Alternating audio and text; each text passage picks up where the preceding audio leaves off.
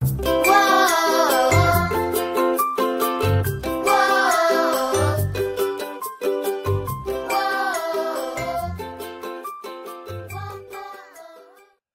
guys, Comic Boom here to report to you directly to the Batcave. Although most of you aren't in the Batcave, but I have a nice little scene set up here with members in the Batcave. Batman, James Tynion the Fourth is really hitting it out of the park with Batman, isn't he? But in any event, guys, I have teamed up with Jace of Comic Source. We're reviewing DC comic books on a weekly basis, and this week we're reviewing the comic books for March 9th, 2021, and we'll get to that right away. We're going to be reviewing Wonder Woman issue 770, Batman Urban Legends number 1, Grant Morrison's season 2 Green Lantern number 12, the final issue of that series, Rorschach number 6, Superman number 29, and Joker number 1. And just a heads up, I'll be reviewing Earth 1, Volume 3 of Grant Morrison's Wonder Woman in another video. But guys, please hit the subscribe button. Follow me on Twitter at Metropolis40. Also follow Jace on his podcast, Comic Source. You can watch this, you can listen to this as a podcast at Comic Source, and I'm going to leave the link below. Or you can just use the timestamps that I'll also have below at this video, so you can jump ahead to the comic book of your choice that you want to hear the review for, because this is an over 2-hour long YouTube video, and it's probably easier just to have the timestamps there, so you can just jump ahead to the comic book you want to hear Jason and I talk about. Okay, guys, so without further ado, let's get to it. Hello, everybody. Welcome to another episode of the Comic Source / Comic Boom DC Friday Spotlight. This is for the books that were released on March 9th, 2021. So Rocky from Comic Boom and I are going to talk about the books in detail. Be warned, there are spoilers. If you haven't had a chance to read the books that came out 4 days ago, you may want to pause the podcast or pause the YouTube video and come back when you've had a chance to give them a read. We're going to be talking about the books from the 9th, as I said. So Superman number 29, Joker number 1, which came as a big surprise to me, Rocky. I don't know how you felt about it, but we'll get into that. I'll get into that, yeah. Yeah, Wonder Woman number 770, a surprise in a different way. Green Lantern season 2 number 12, which finishes up that Grant Morrison, Liam Sharp run. Rorschach number 6, halfway through, with the Tom King and Jorge Fornes limited maxi series, I suppose you'd say. And then the first issue of the new Batman anthology, Batman Urban Legends. So we're going to kick it off with Superman number 29. So let me just real briefly give the creative team, and then we'll kind of give our thoughts. It's the Golden Age Part 1, Phillip Kenedy Johnson writing, Phil Hester handling the pencils, Eric Gabster on inks, Hi-Fi does the colors, and Dave Sharp on letters. And I think I'll let you go first, Rocky, despite the fact that Superman's my favorite character, because I have a feeling you don't have that much to say about this issue. So, well, I'll be honest, of all the comic books that we're going to be reviewing today, this one was the one that I was least interested in, and I think is the least interesting and the least exciting. And it's not even that it's that bad. I'm straight up, just to give you a Cold Zones version of my mood today, I'm very happy. I like what I'm seeing from DC. I like this direction. I feel much better than I did pre Death Metal. I got to tell you, overall, I think we got some good reasons to hope that we're going to be getting some good stories moving forward. This Golden Age story with Superman and John Kent, we've sort of seen this before. Phillip Kenedy Johnson sort of played his hand with Future State. And, and so did the other writer, I think Sean Lewis, in regard to what they're going to be doing with Superman moving forward, generally speaking. And it's just, it deals with, again, John Kent. I'm not even sure why they're calling this the Golden Age. I will give, I'm going to start with the high points of this. I think I'll give PKJ some credit here. I thought there was some decent character work of John Kent, that, in terms of how he feels about his dad. There were earlier hints that we might get some actual ramifications from what happened from that time that John Kent spent, all that time dealing with a psychotic grandfather and ultimately being aged up so quickly. We get sort of hints of that here in terms of there's a focus on the relationship between John Kent and his father, and there's some moments here.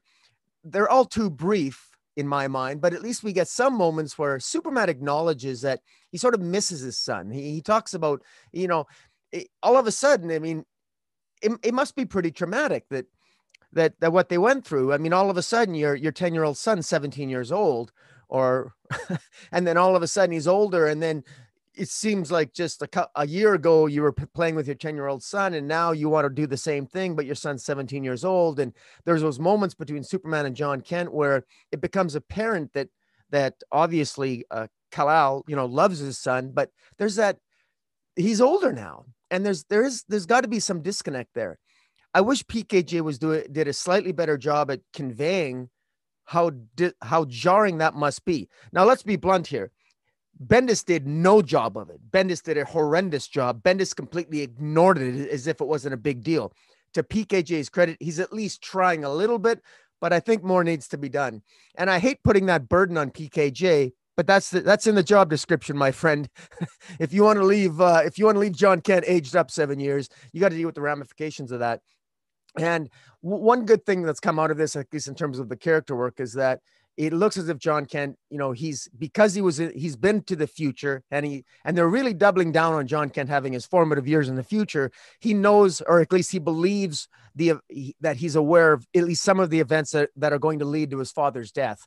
And so I think emotionally, I think I think PKJ did at least a reasonably decent job of showing that this is a big deal for John Kent, and he doesn't want to lose his dad and the threat that they're going to be facing. And I found it interesting that Amanda Waller comes in and plays a role.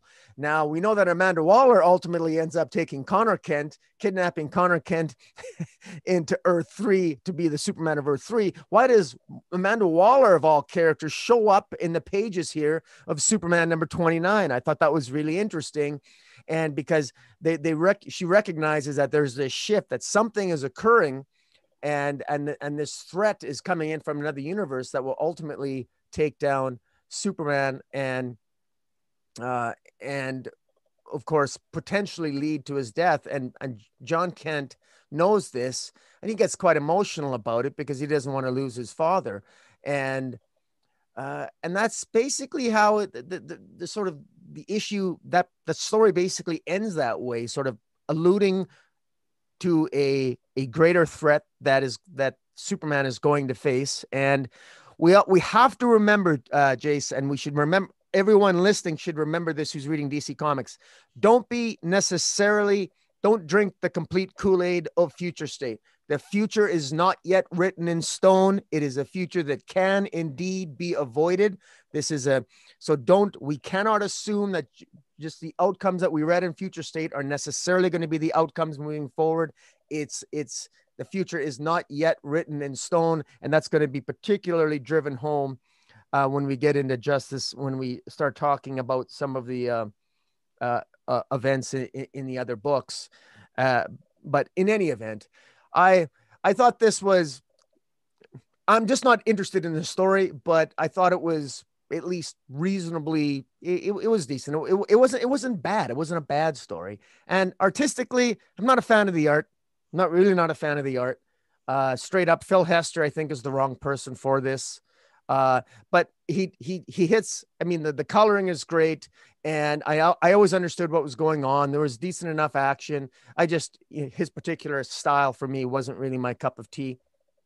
And I have some things to comment on the backup, but I'll let you comment about Superman, about the story, what you thought of it.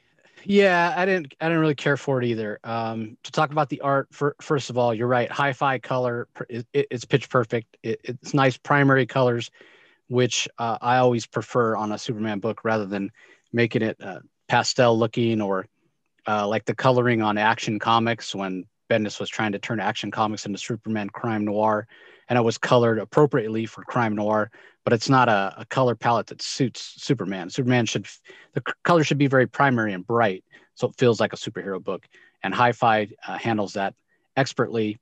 But I agree with you about the line work. The compositions themselves and the transitions from panel to panel in terms of storytelling are all done really well from Hester, as well as the camera angles, but his aesthetic, his style, which is, it's not very fluid, to me, just doesn't suit superhero books. For me, speaking of crime noir, that's where Phil Hester shines, or slice of life kind of stuff, stuff that's a little more quirky storytelling, because I just don't feel that his style is suited for superhero books. And it's nothing against Phil at all. He's a great guy, but I just don't feel that his aesthetic is right. And I've heard people, his stuff looks very classic or golden age. No, it doesn't at all to me, because his stuff is more detailed than that. And you just look at Superman, where his muscles are very squared off. And that works in the face with the square jaw, but it doesn't work so much in terms of trying to convey movement and such. So, it's not bad art in terms of storytelling, and technically it's not bad. I have no problems with anatomy or anything like that, but just aesthetically, it's not the right choice. In terms of pacing, that's where this really starts to fall down for me. Superman himself. So the first part of the book is narrated by John Kent. That's where we get the Golden Age reference of the title of the story. John's talking about how there's a golden age when you're a kid where you think your parents can do no wrong. You think your parents are superheroes. In his case, it's literally true. His dad is Superman, but that just means he's got that much farther to fall when you start seeing the cracks, right? And Rocky alluded to it about how John spent so much time in the future with the Legion of Superheroes. He knows the downfall. He knows the mistakes his father's going to make. It takes the shine off of it, which I guess Philip Kennedy Johnson is trying to explain to us why there starts to be that disconnect where John starts to have, I don't know, like PTSD or mental problems or whatever. I mean, we are being hit over the head with the failures of John Kent ever since Future State started, really ever since Bendis aged him up, which I think is a problem, and I think is why a lot of fans didn't respond to it.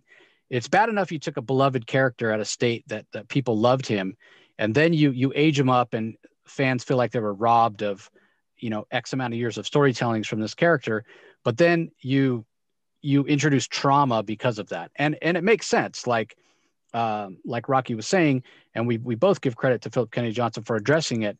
But the problem is that nobody wants to read that. This is a character that we love, that was happy, that was go-lucky, that was positive. And now we're hearing about him making mistake after mistake after mistake. And why is it happening? Oh, because the guy's never had a break. He was born in one reality, or conceived in one reality, born in another reality, grows up on a third world in hiding, and then gets kidnapped by a psychotic grandfather, trapped by a doppelganger, his father, in a volcano, and tortured for years. Yeah, anybody would be screwed up. We're not dismissing that. We're not saying that he shouldn't be screwed up. We're just saying we wish it hadn't happened, because this is a character that we liked. And now all of a sudden we're being bombarded with it, right? We saw the mistakes he made in Future State Superman of Metropolis. We saw the mistakes that, or the potential for him becoming a tyrant in the pages of Infinite Frontier Zero. And now here we're hearing from John himself about how, he sees his father as something less. The seeds are being planted for him to become this tyrant. We can all see the writing on the wall, and it's like, stop the ride. I want to get off. This is not something I care to read. But back to what I was first going to say, with the whole, that's all we're getting in the first half of the issue with John narrating. We don't get Superman. This is Superman number 29. It's a Superman comic. Superman himself doesn't speak until page 14. Page 14. That is a problem. That's a problem. And I get that you're trying to establish mood and John Kent and blah, blah, blah, but it's a problem. Why am I hearing from Amanda Waller, of all people, who I cannot stand? Why am I hearing her talk and have agency in a Superman book before Superman himself? That is a complete failure to me of a narrative timeline. You're not going to hook anybody. Anybody, I feel like, who's a Superman fan is going to read this and go, this isn't a Superman book.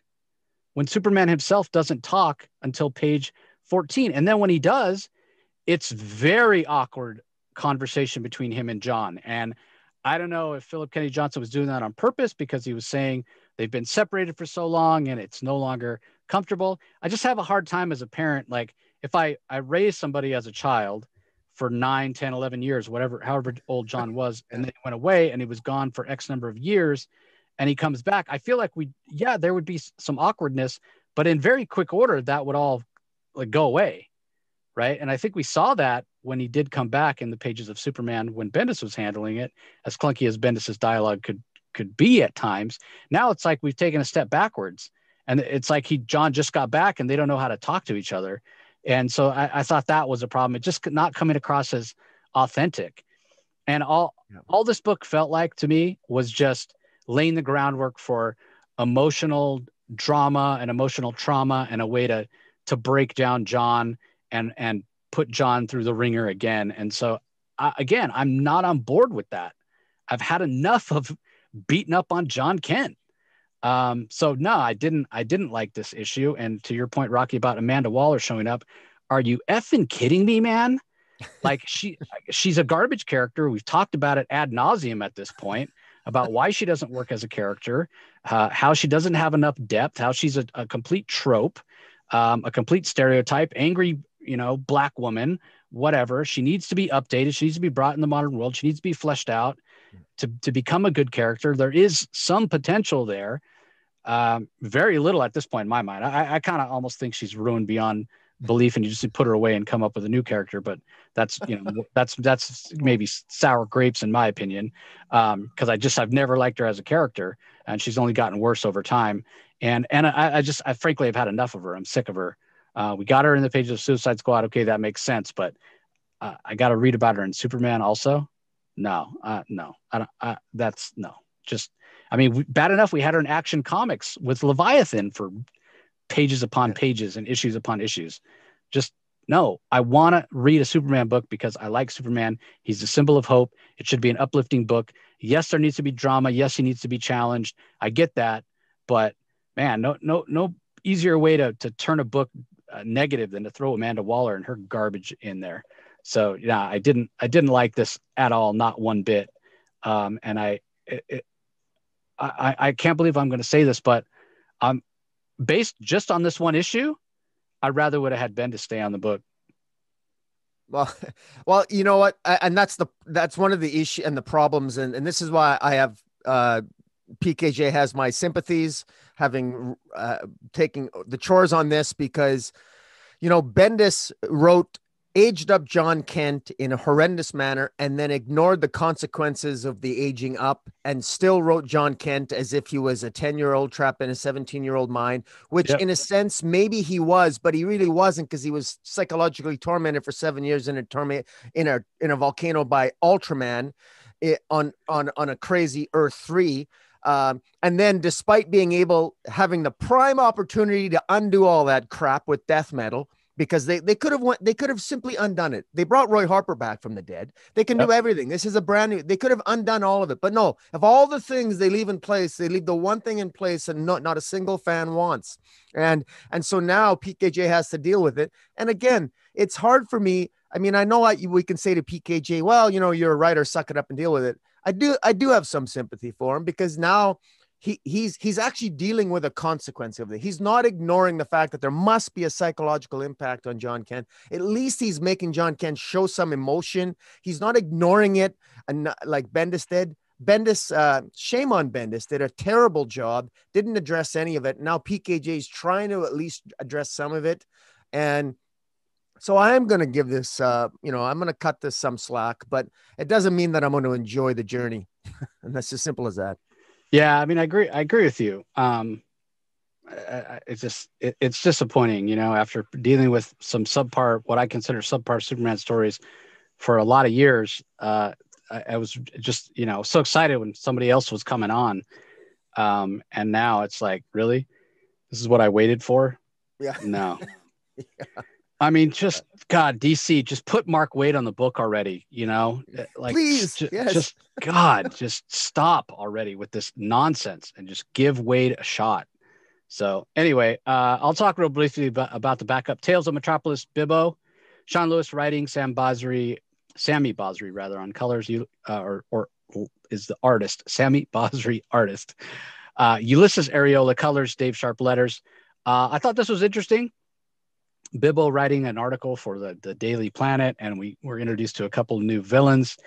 Jimmy's playing his, newfound role as richest guy in town and all that things, all that stuff. So I thought this was enjoyable. It felt a little more harkening back to the classic triangle era of Superman with all these supporting characters. So I vastly preferred the backup story. I thought it was better in quality. I thought it was better in terms of artwork. It just worked for me a lot better. It felt a lot more like a Superman story in tone, even though Superman's not even in it, than the main story. So I did like it, but this wouldn't be enough. The backup story wouldn't be enough for me to pick up the book going forward.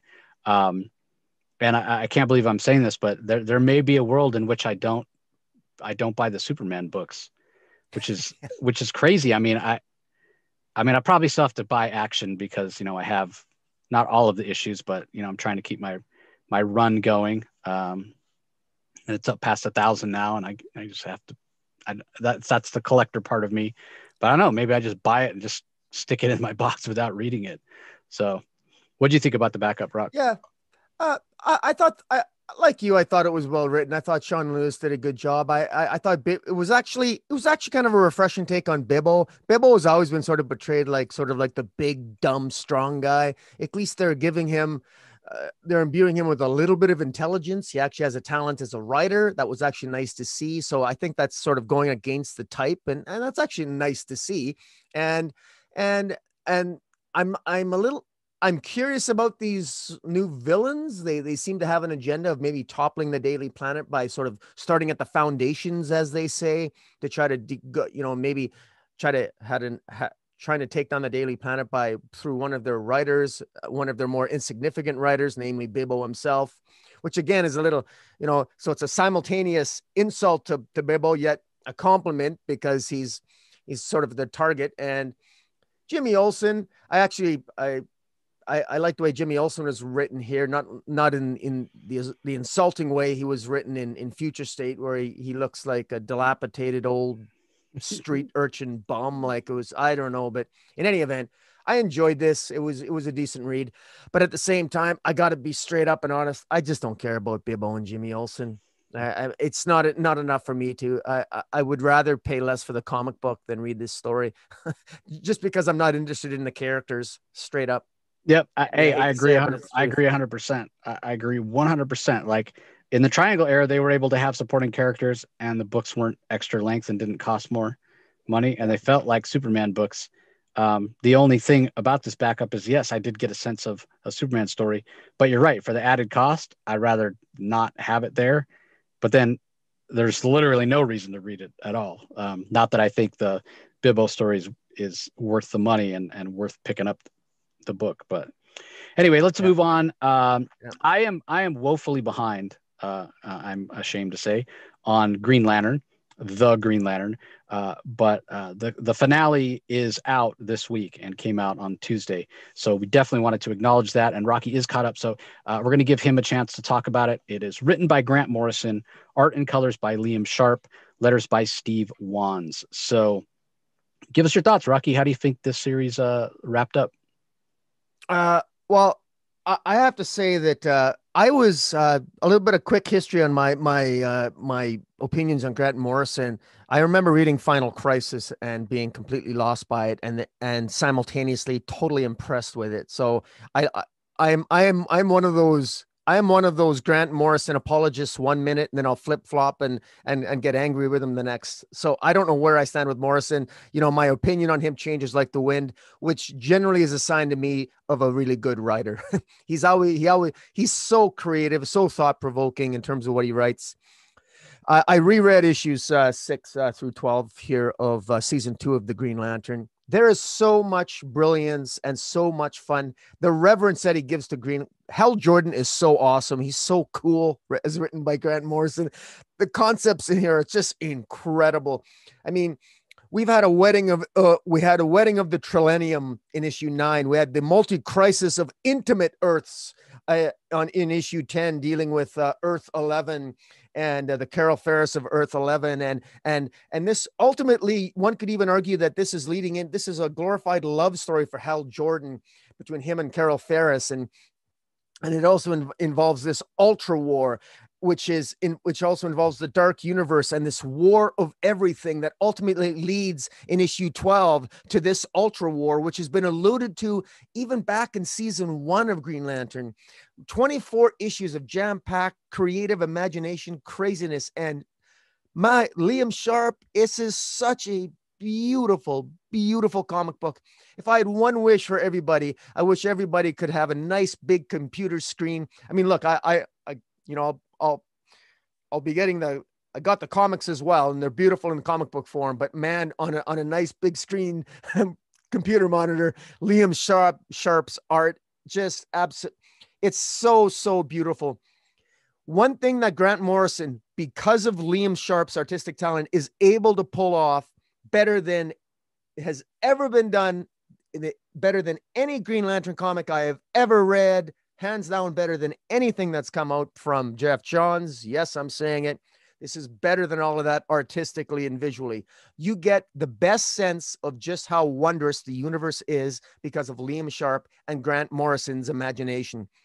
Just everything from the Green Lantern ring being its own AI, having its own sentience now, being able to decide for itself what to do, to incredible different life forms that everything from surgical nanites that heal people possessing rings, to crazy looking other aliens that possess rings, to through Grant Morrison exploring his own multiverse that he created in Multiversity, and different Green Lanterns and Hyperman and Superwoman and Strength Woman and all these crazy characters from the multiverse that he essentially brought in final, in Multiversity.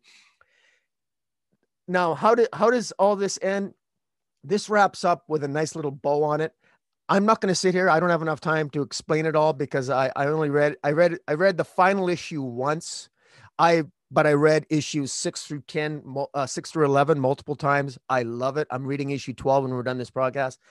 This is absolutely fantastic. War with the Anti-World, Sinestro, the Weaponeer, the Reverso verse, the Ultra War, Dark Universe, War of Everything. This is Hal Jordan fighting every single enemy in his rogues gallery that he has ever had, heralded by Hector Hammond, who now possesses his ring. How does Hal Jordan, at the end of issue 11, all was lost, and only Hal Jordan could fight this battle. And he has to do it alone. He can't have anybody else help him.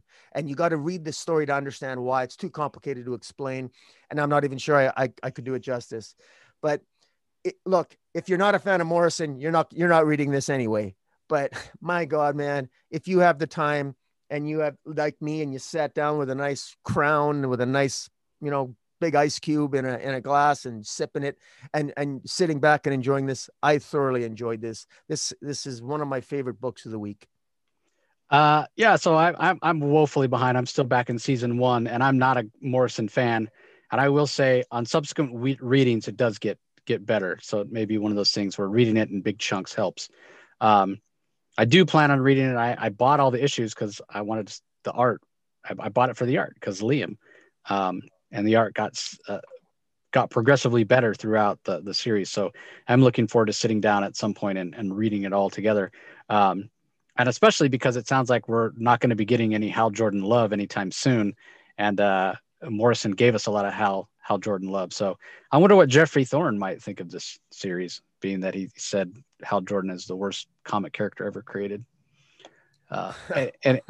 Anyway, moving on to a book I did read, Rorschach #6, written by Tom King, Jorge Fornes on the interiors and the cover art, Dave Stewart colors, Clayton Cowell letters. This is a little bit of a down issue for Rorschach in my mind. So what are your thoughts on it, Rocky?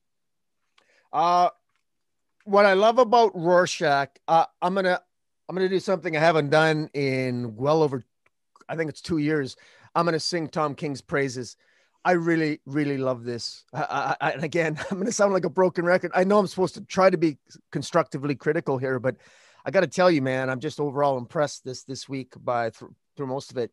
I love how he's approaching this, that, that Rorschach is apparently back from the dead, but of course it's not really Rorschach; it's somebody else.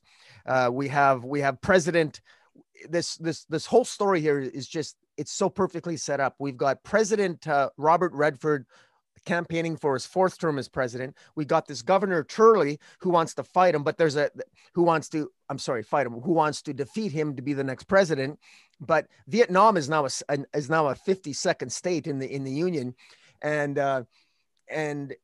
it looks like Governor Turley might defeat President Robert Redford and prevent him from getting a fifth term.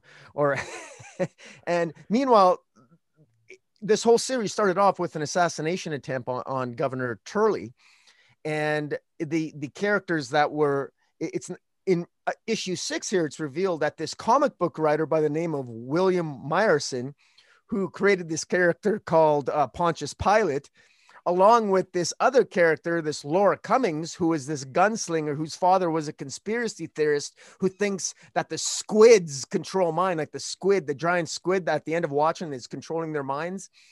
These two they're the two that attempted to take the life of this Governor Turley. Meanwhile, this private eye that's hired by Governor Turley is trying to put it all together. And this entire story, it reads so well. It's so interesting. The character moments are great. I love the dialogue. Tom King really nails the dialogue here. This is really in Tom King's wheelhouse, because unlike what annoyed me about his Batman is that he would so often screw up the continuity and not even respect his own continuity. I would find myself getting frustrated for things that I knew were happening outside of the story. Here, this is in Tom King's own world, but he seems to have a very good handle on the original Watchmen universe, and this really fits in well to it. And again, just very impressive. And each individual issue is done stylistically slightly differently in terms of how he tells the tale. His masterful use of using flashbacks. And this latest issue of issue 6 is really one long, it's basically a letters taking place between the would-be assassins of Governor Turley, the Laura Cummings and the William Morrison character. I thought this really worked well. Again, the art is fantastic. Apologies. Who's the artist? I didn't write down the Jorge Fornes. Jorge Fornes, yeah, great, fantastic art. In fact, when I do my thumbnails for some of my videos, there's a lot of Fornes's art in this series that I'm pirating. I'm using for some of my channel. I just love it. He's just done such a fantastic job. But maybe I'm a little bit too happy about this. What did you think of it? Yeah, to talk about the art, I mean, I'm not sure what series Tom. So I should have asked him last time I talked to him. I mean, I've talked to Tom before about Jorge's art, but I can't either. I didn't ask him, or I don't remember if he told me where he first saw Jorge's art. I first saw Jorge's art on the Aftershock series Hot Lunch Special. It was written by Elliot Rahal, and that's a family crime noir story. It's really excellent, highly recommended. But you get a sense that that's a perfect style of story for Jorge to draw. And yes, Watchmen universe is superheroes, but technically, other than Dr. Manhattan, nobody has any superpowers. And the story that Tom is telling is, as Rocky said, perfectly suited for the style of art that Jorge does. And Tom had brought Jorge over to do, after seeing his art, to do some work on Batman. And Tom has told me that he thinks Jorge's art reminds him a lot of David Mazzucchelli, who, if you're a huge Batman guy, that's the artist that did Year One and is rightfully revered. And there's a lot to that. There's a lot stylistically the same. They're not exactly the same, but there's a lot. There's a simplicity to Jorge's art that really works. So in telling this type of story, and we had Tom on right around Christmas time, and we talked a little bit about Rorschach and what inspired it. He mentioned, the old pulps. He mentioned old Hollywood movies of the 30s and 40s, things like that, influencing what he was doing, and all that works really well. And he does a very good job, like Rocky said, of capturing the Watchmen world, the cynicism of it, the worn down feel that the Watchmen world has. The only thing why I say it was a down issue is it just and again, you have to do this once in a while in a series, even with only 12 issues. Everything can't be a peak, because if everything's a peak, then it's a plateau. You got to have things go up and down. And I felt like this was a little bit of a down issue because it felt a little bit like a setup issue, with the letters going back and forth between this comic creator, Will Myerson, and Laura Cummings. What I got was a lot of emotion. That's what comes across. It's not necessarily moving the narrative forward. It's not necessarily story momentum, but it's setting up kind of their mindset, kind of their emotion, where they're coming from. It's background, it's setup. And I think it's necessary sometimes to, and it does give you a chance to, kind of sit back and catch your breath. But based on what happens in this issue, I would expect the following issue, we're going to get some big bombshell, just because this is, kind of a down issue in terms of sort of action or that kind of thing. But I am loving this story. Tom told us when he was on that he basically wrote this all in, together as one big story, one big novel, he called it. But it's Tom. So like Rocky says, Tom is constantly challenging himself to tell stories in different ways. And he is doing that in Rorschach. Sometimes it's, we're getting the story played out in front of us in flashback on what this private detective is hearing from eyewitnesses. Sometimes it's what he can see himself, the events that are actually unfolding in real time. Other times it's these letters as he tries to put things together. So it's going to be one of those stories that I think is going to read extremely well in trade, more so than a lot of other books might necessarily, because they were written, one script at a time, as opposed to this one where Tom, wrote the whole script as one thing and then chopped it up into chapters. Yeah. So I want to add to that what Tom King did so masterfully, and it really played out in this issue 6, is you really got a sense, you could sympathize with the would-be assassins of Governor Turley. You really got a sense. I mean, it was building up their story. The story of Laura Cummings has been told from issue 1, as well as William Myerson, the failed comic book writer, who was, I guess, semi-famous, but in the pages of the story, and how their lives became intersected and how they ended up ultimately becoming those would-be assassins and their ultimate fates. There's a tragedy to their story, but there's also a part of it that you can relate to, especially in these political times, quite frankly. It's funny that this is you can definitely read some modern day politics in this issue, but yet at the same time, it doesn't feel like it's pandering or that it's forced. It actually feels like it's just telling a tragic story that really pulls you in.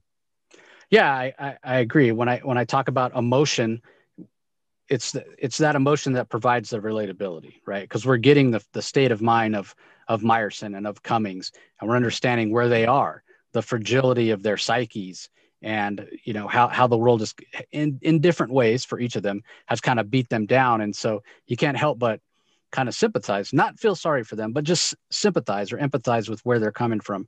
And you do sort of feel bad for them, despite the things that they've done. These aren't mustache twirling villains who are psychotic or had some crazy out there reason for doing what they were doing, and so you do kind of empathize with them. And the more we discover about them, I'm sure it'll it may flip around where we just figure out that, hey, this Governor Turley, we don't want him to win, because at first you hear about him in the first issue, attempted assassination, and he's trying to knock off Redford, and you kind of think, okay, well, the United States is not supposed to be a monarchy.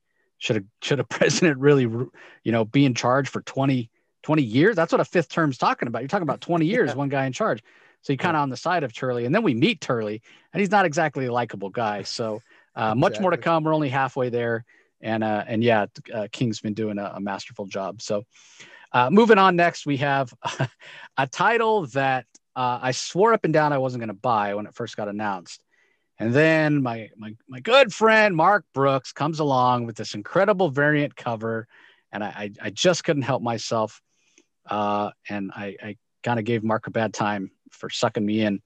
But I did read it. I'm like, okay, well, it's out. It's Joker #1, written by James Tynion. The art is by Guillem March. Arif Prianto handles the colors, and Tom Napolitano handles the letters. And I'm like, well, I'm buying it. Let me go ahead and read it. Got my press preview copy here, and it wasn't at all what I expected. So I'm kind of torn on whether I should be picking up the second issue or not. So give us your thoughts, Rocky, while I figure out how I want to say what I want to say about this title. Well, I'm reminded of I'm reminded of something that James Tynion the Fourth said. I believe he stated it in an email that he sent out to many of his fans, and in regard to writing the Joker.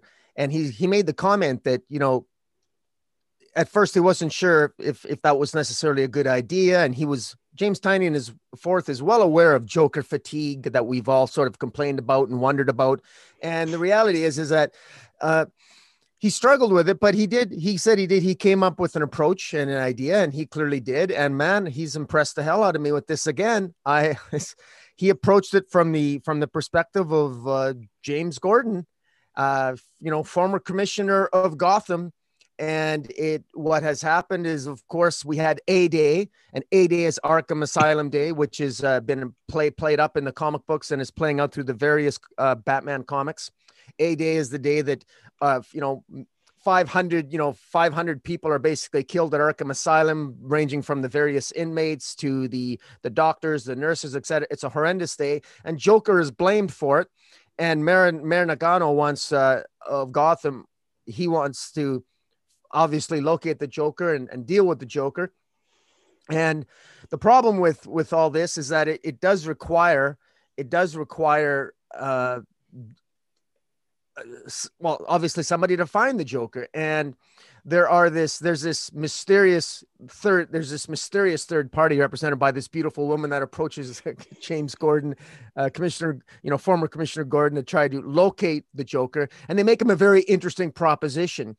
And what James Tynion the Fourth does so masterfully here is that he starts off the story by showing a young James Gordon when he was just a cop, being sort of confronted by an older, more experienced cop, asking him, have you ever seen evil? Do you really know what that is? Do you believe in evil? Right. Do you believe in evil? And that might seem somewhat tropey, because I know we get that a lot in a lot of a lot of thrillers we see in movies and everything else. It's kind of a classical tropey line, but it really works here.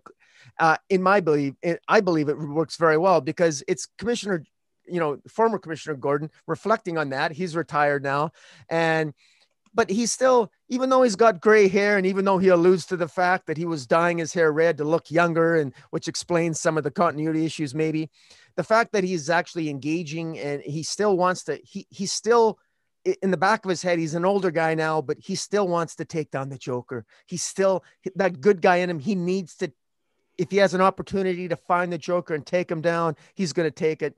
And so when he's made the offer, when he's given the offer by this mysterious third party represented by this beautiful woman to, take down the Joker, and kill him. I mean, they're going to pay him $25 million to do it. It's an enticing offer, but of course it's James Gordon, even though he's got little saved for retirement. It's never about money with him, because he's genuinely that's his strong moral fiber coming through. But he's had a lot of loss. The Joker's indirectly responsible for the loss of his son, for crippling his daughter, Barbara Gordon, putting her in, compelling her to become Oracle at one point. And the Joker screwed up his life in more ways than one, but still. Now here's the temptation. We always talk about the temptation of Batman to kill the Joker. Well, finally we're getting James, Commissioner Gordon, former Commissioner Gordon. He's the one being tested here. All right, buddy. Okay, you got all these you great moral fiber. You won't kill the Joker. Here's $25 million. You go find the Joker. You sure you don't want to help us out? I mean, I really like he's being tested here, and I love the fact that it's alluded to the fact that I think all of us suspect very strongly that the Joker's innocent. That Joker didn't have anything to do with what happened in Arkham Asylum. And even the Joker seems to laugh at the end when he reads the paper. He reads about what happened at Arkham. Even the Joker's surprised, because I think it's fair to say that it's probably set up by the Scarecrow. The magistrate is who was responsible for what happened at Arkham Asylum. We know that from Future State. So I really like the setup here. I really enjoyed this. Guillem March's art is fantastic. It was perfect for the mood, and he does a great job of showing a younger James Gordon and an older James Gordon. Emotionally, Tynion the Fourth did a good job of showing you got a good sense of why James Gordon feels the way he does about this, and how passionate he is about it. And you feel his pain. You feel the internal struggle with James Gordon, having lost a son, having had a daughter who was crippled, and he himself who's now divorced and single and has nothing saved. All the big fight, the big never-ending battle. And for what? He's got nothing to show for it. And the Joker is still thriving. So now this temptation to take the Joker down, to kill him, because that's the condition. You got to kill him. But here's $25 million to cushion the blow to your moral attitude. I really like this. Again, highest compliments to James Tynion the Fourth, man. I said it before. I've been sort of an outlier in certain circles on really liking Tynion's Batman, but this just makes me love it all the more. Yeah, so I agree with you 100%. It's intriguing, first of all. And the fact that he has, his son died, Joker's fault. His daughter almost died, crippled, lost use of her legs, Joker's fault. Gordon himself has been tortured and captured by the Joker multiple times. Not to mention all the trauma he had to deal with when he was the commissioner, and indirect trauma, not necessarily trauma inflicted on him or his family, but indirect trauma that he had to, and stress from being on the job. So I agree with all of that. So 2 questions, Rocky, before I give my further thoughts on the book. Would you kill the Joker for $25 million? Does a bear shit in the woods? Yeah, you're right there with you, buddy. No, honestly, it wouldn't even be a hesitation to me. Yep.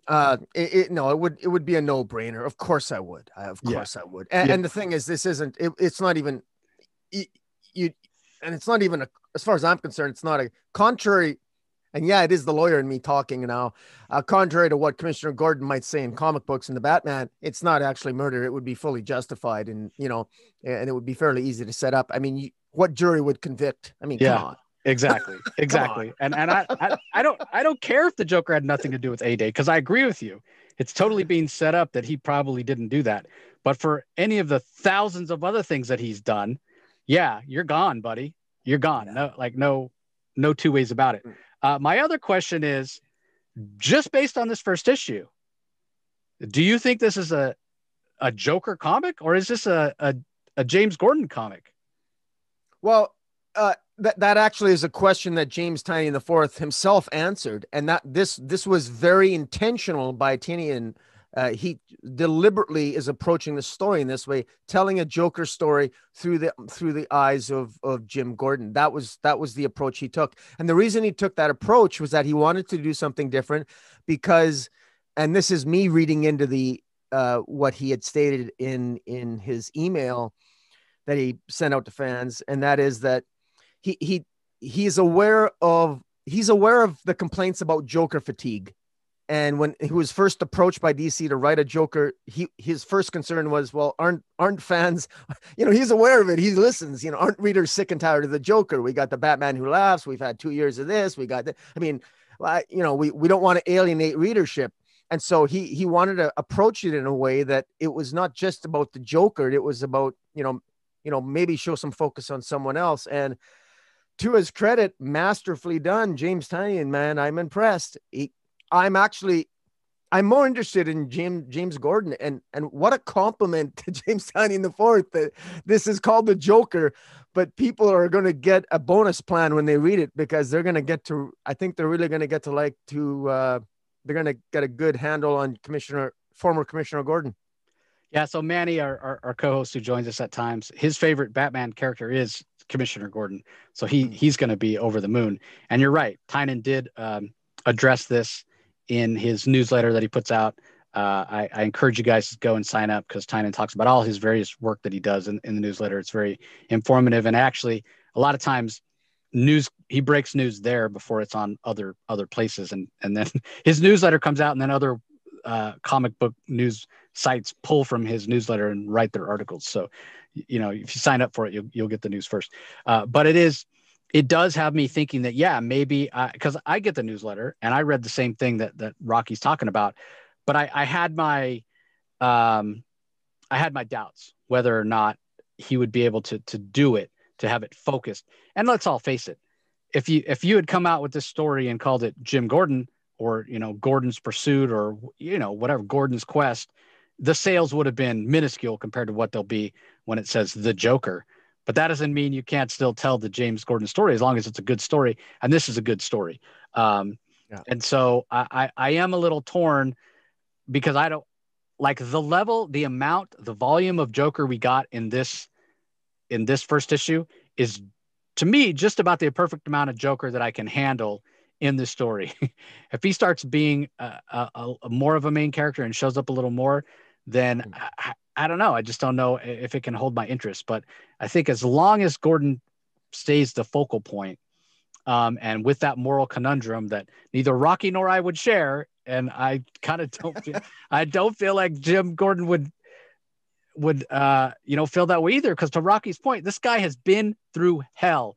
He and his family have been through hell, and he's got nothing to show for it. Like Rocky just said, like, this guy doesn't even have he's barely drawing a pen, can barely afford the rent on his, you know, flea bag apartment. So yeah, it's a no-brainer for me. But, you know, when it comes time to pull that trigger, I mean, I've never killed anybody. I hope that doesn't come as a surprise. I don't know what I'd actually do. I don't know what I actually do in that moment. You know, you say, yeah, I would take out this serial killer or mass murder or whatever. But until you're right there, gun in hand, you know, about to end the life of a fellow human being, I don't think any of us can really say what we would do in that moment. But this is a great story. I was really surprised how little Joker was in it, and how much Jim Gordon was in it. Despite what Tynion had said, you know, I'm like, okay, we're going to get some kind of framework of Jim Gordon going in pursuit of him. But no, this was way more than that. This was diving into Jim Gordon's psyche, diving into his life and the repercussions of the choices he's made in his life to put others first and the sacrifices he's made. Now he finally has a chance to get paid. Paid, Jimmy. 25 mil, man. Joker's life to me isn't worth 25 cents. So exactly. But I'm just going to add that one of the things I'm looking forward to is I want Jim Gordon to get some love here, because the guy's a genius detective. And, you know, it's because he's always almost like a de facto sidekick to Batman all the time. But the fact of the matter is Jim Gordon is actually, in many ways, he's better than Batman, because Jim Gordon doesn't have the luxury to be able to hide behind a secret identity and $1 billion in a bat cave and be able to just sort of, like, you know, escape his life and be a billionaire playboy. And now I realize Batman is no longer a billionaire, but my point is still made that, quite frankly, I like the fact that Jim Gordon has never removed the filter. He's never really went full bore on the Joker. He's always had the luxury of writing on the coattails of Batman, not because he chose to, but because he had no choice, because Batman and Joker were always doing their thing. But the fact of the matter is, I'm looking forward to this because I want to see the best of Jim Gordon, and I think he's as good as Batman. And yeah, I agree. That's what I'm hoping to see. Yeah, I mean, he took over as Batman when Bruce Wayne was supposedly dead at the end of the Snyder. Thank you for that. That's right, yeah. He did. And he was also a major player in Batman Eternal, the first weekly Batman series. And in fact, I was talking about Manny loving Jim Gordon so much. That cover, that Jason Fabok cover of Jim Gordon, is like one of Manny's favorite covers of any comic ever. And it's Batman's nowhere in sight. It's just Gordon. So this is a great read. What I was much less interested in and didn't quite hit the spot, maybe because it was more Joker centric, was the backup story. For me, it's all about Punchline, and, you know, Manny and I have talked about it before. It is very much kind of pulled from the headlines in terms of, you know, what is true and what is not, and people getting away with absolute murder basically because of social media and perceptions and all that. So Punchline's on trial. That's the story going on here. It's written by Sam Johns and James Tynion. Art is by Mirka Andolfo, which the art I thought was excellent. Colors by Romulo Fajardo Jr. also very well done. The letters are by Ariana Marr. And there is a little editor's note. Story follows the events of the Punchline 1 special, which is when we first hear about her having gone on trial. And just in case there's any doubt that Punchline is a real piece of crap, by the way, there is a sequence in this story about her in prison or in jail while she's going through her trial and acting like a complete psychopath, which really kind of goes against everything she's using as her defense. Oh, I was just a victim too, and blah, blah, blah. And then, Tynion and Johns put that in there going, just so everybody knows, in case you aren't familiar with Punchline, she's lying through her teeth. She did kill people. She was a willing participant. She's not a victim. In fact, she is a piece of crap, just like the Joker is. So I guess in that way, Punchline Chapter 1 is useful, but I didn't need to be reminded of that. I know Punchline is a piece of crap. And, I've talked before about how I'm not really interested in her as a character. She feels like just a Harley replacement since they've taken Harley and turned her into a hero, basically. It's fine. It's a fine story. I could easily see myself going forward to continue to read the Joker and just skip the backup story. Well, I would, Jace, I would just give you a little bit of pushback on that and say, on the one hand, I've also said the same line as you that you just said about how she's kind of like a wannabe Harley. But at the same time, I always hold myself accountable when I say that. And I hold you accountable too, because Punchline is not Harley. She isn't. And I think that Tynion the Fourth is trying to draw a very obvious distinction between Punchline and Harley. Harley always had some humor or some craziness about her, and she had some fun aspects to her. Punchline is just a vindictive, hateful woman. And this is the darkest. If this is Harley, this is the darkest version of Harley you can imagine. There's no smiles here. There's no laughter. There's no smiles. There's no sense of humor with Punchline. That's sort of the irony of her name, is that there's really nothing funny or fun about Punchline at all. She's just a manipulator, and she's the product of our times. And I think that's why I find her a fascinating character. So I hate her as a person if she existed in real life, but as a character, I love her because we need her. She's a reminder of the darkest aspects of online BSers that we see all the time. I don't need a reminder. And I agree with you. She's not a Harley replacement. I don't think I said that. She's the alternative, as I said, to Harley. She's the female version of the Joker. And in that way, she doesn't replace Harley in terms of, hey, here's the next version of Harley. She replaces Harley and here's a female sidekick for the Joker. And I talked about it when it first came online, kind of the problematic things about Harley's relationship with the Joker, being in an abusive relationship and that sort of thing. And wondering if DC was making the right choice in once again giving the Joker a female sidekick.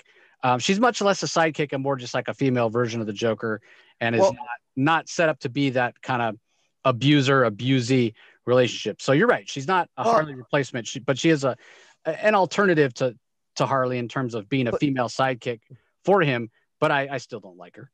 Well, here's my criticism of the backup of the Punchline Chapter 1, written by Sam Johns and who also wrote it with James Tynion the Fourth.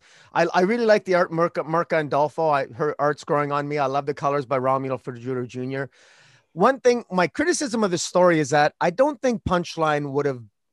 The story basically consists of Punchline in jail. While the witnesses against her seem to be being killed off outside while she's in jail, she beats up the Queen of Spades, who is a member of the Royal Flush Gang in prison. But in my view, it would have been a better narrative choice if the writers would have had Punchline intentionally provoke the Queen of Spades and let herself get beat up in order to generate sympathy. That would have made more sense to me, far more sense to me for the narrative that they want to establish. It didn't make, for Punchline to, I mean, Punchline is easily, she's a very skilled hand-to-hand combatant. She took out Harley Quinn at one point.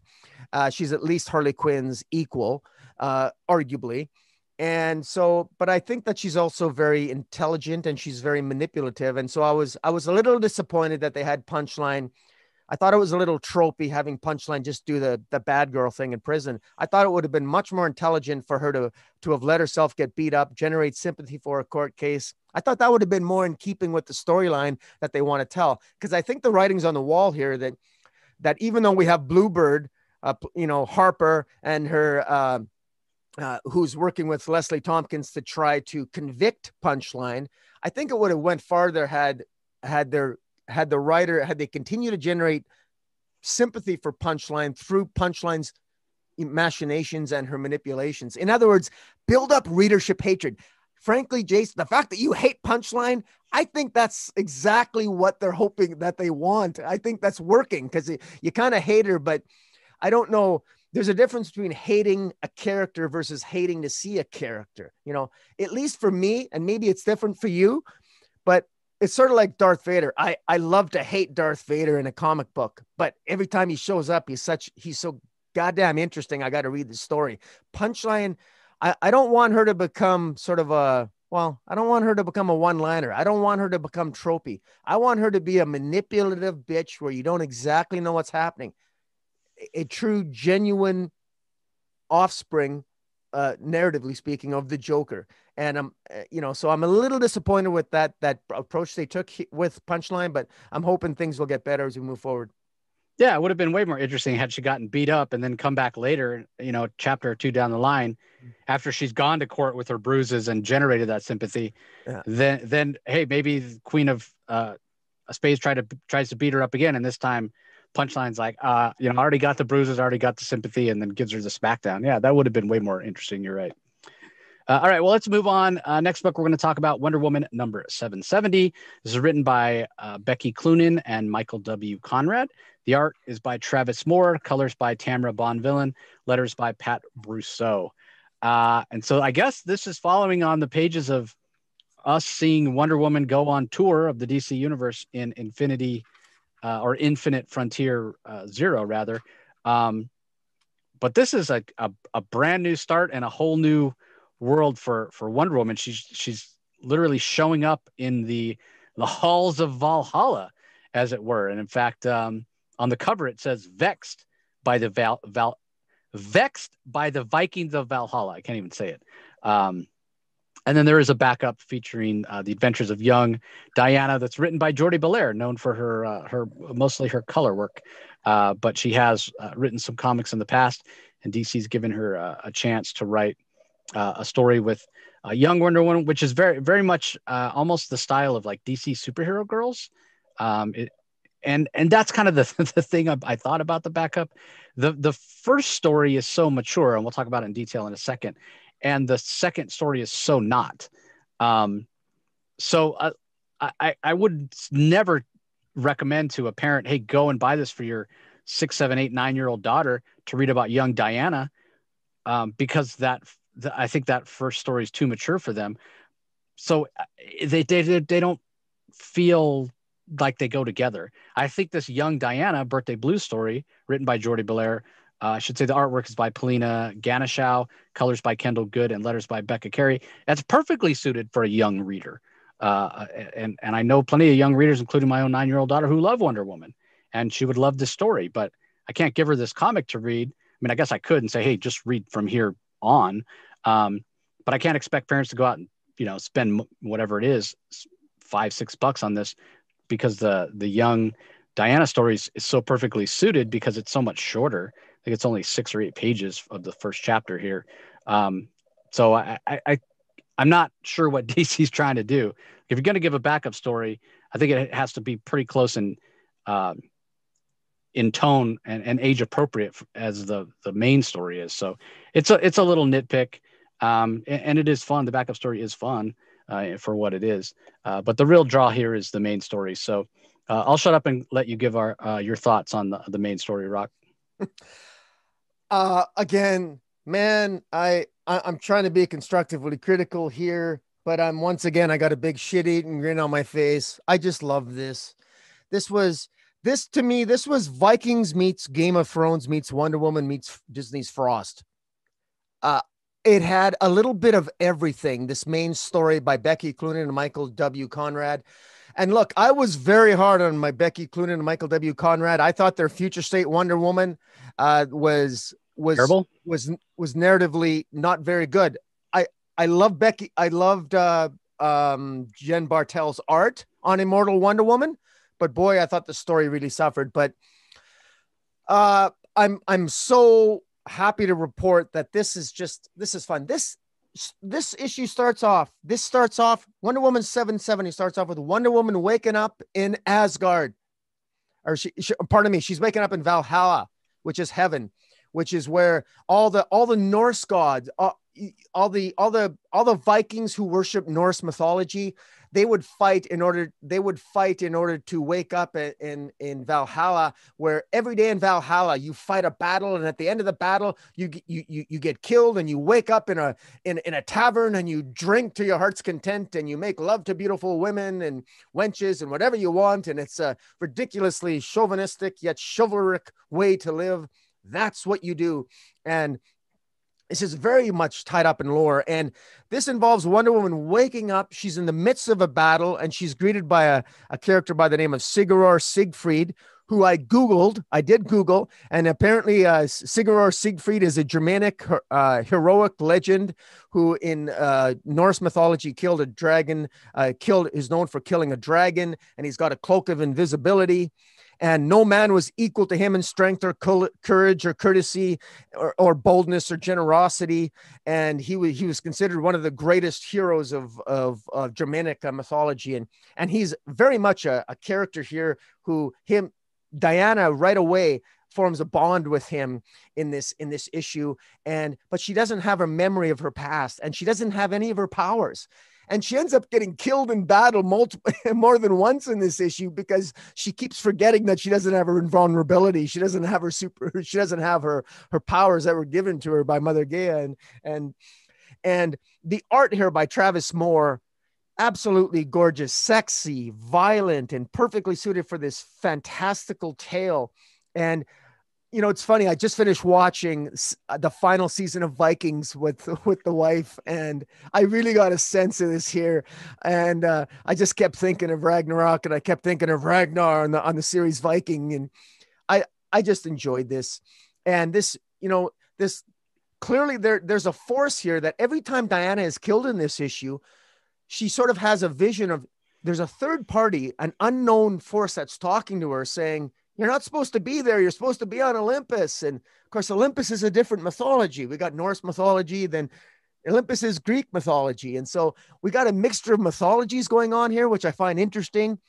And so my compliments to Becky Cloonan and Michael Conrad. I'm assuming they put more thought into this than they did with the Immortal Wonder Woman story, which, you know, I can't believe it's the same writer, to be very blunt with you. Artistically, narratively, I'm really curious what's going on. In the midst of all this, Wonder Woman goes out. She ends up meeting a squirrel, for God's sakes. All of a sudden, there's a talking squirrel. And that might seem ridiculous hearing it on this podcast. but it just seems, but it actually kind of makes sense in the crazy kind of way, because Wonder Woman's trying to figure out what's going on. And we, the readers, we're as curious as to the mystery as the rest of it. And I'm along for the ride here. I'm really curious. It ends, you know, there's talk of Ragnarok, which is like the ultimate battle. It's the final battle that everyone is working toward. And Wonder Woman ultimately in she keeps coming back. It ends with, you know, with the mystery is that we still don't know exactly what's going on, but we know that Wonder Woman has to at some point get out of the sort of this sort of trap that she's in, and we have this tree of life that is playing a part of it. And this whole cycle, it's almost like Groundhog Day. It's like fight, die, party in hell, rinse and repeat. You know, she does the same thing over and over again. And there's beautiful scenes here. There's even a hint at Siegfried being a love interest for Wonder Woman. And again, this put a shit-eating green smile on my face. It's been a long time since I loved a Wonder Woman comic, but I really enjoyed this.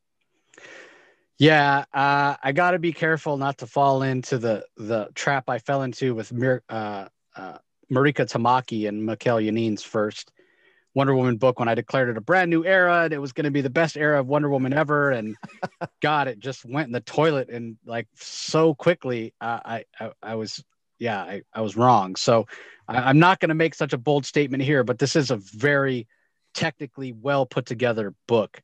The art is absolutely spectacular. My hat's off to Travis Moore for doing such a great job with all. I mean, these battles, you know, there's so much action going on. There's so many characters, so much detail. He put a lot of work in. There's no doubt about that. The idea of these warriors who live for battle, going out and having fun. This is fun for them to go out and fight to the death, knowing that they're going to be revived the next day. I mean, that's cool. That's great. It's fun. And it is borrowing from, you know, other mythologies, not Greek mythology like Wonder Woman is based on, but you know, North mythology, and it's wonderful to see. Also, the stylistic choice to show the after. I mean, she's already supposedly, you know, dead in Valhalla or what have you, where warriors go when they die. But then, like Rocky said, there's somebody else behind the strings pulling it, and when she does die in battle, choosing to show that stylistically in just black and white is inspired. It separates it out. It gives it weight. It makes it stand out. It's such a stark contrast to the rest of the book in terms of color and line work, and it's much more simple and beautiful, and it's great. And so I love that complete mystery. We don't know how Wonder Woman got from the pages of Infinite Frontier 0 to here. She obviously doesn't remember. She doesn't even remember she's Wonder Woman. So, you know, there's a mystery to be solved. What answers will we get? That could be the one sort of nitpick that I'd have. I don't begrudge the creators for doing that and basically throwing us in the middle of the story without any answers. And I'm on board, but I could see some people picking it up and going, well, this doesn't make any sense. You know, Wonder Woman 769, if you didn't read any of the other stuff, you didn't read any Future State, you didn't pick up Infinite Frontier 0, you're like, you know, what the heck's going on? This is, you know, Wonder Woman has gotten to be garbage and drop it. I could see that happening. I hope people don't do that, because I think it's probably worth your while to hang out, keep reading it, and see where it goes. So yeah, it's an intriguing start. Won't say I'm 100% on board yet. But I guess we'll see. I do like kind of the tone of the story that Conrad and Cloonan are giving us here.